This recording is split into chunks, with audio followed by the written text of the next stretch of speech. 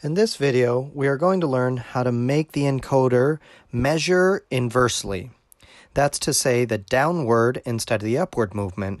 And before we continue, I would like to say that if what we want to measure is the eccentric part of a movement, this is not the best way to do it.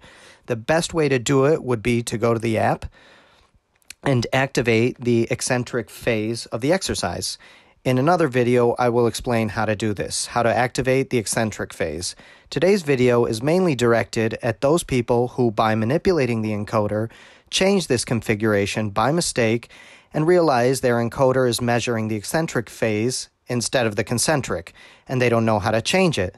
This can also be an option for those who want to use the encoder without the app, without connecting to the app, and you want to measure the eccentric phases. The first thing we have to do is turn on the encoder, and it's very simple. By default, it's always configured to measure the concentric phases. When I pull, it measures, and on the way back down, it stops measuring again, and it stops measuring. To change this, we have to push the right button between 5 to 10 seconds until we see the word down.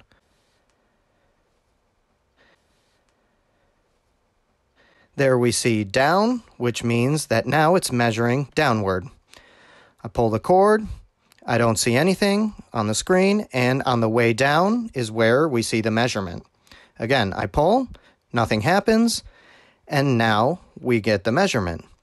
Like I said, it can be set this way by mistake because you switched it without realizing it, but by default, it's always set on up. To go back to the default setting, we simply push for 5 to 10 seconds until up appears, and this way now, it only measures the concentric phase.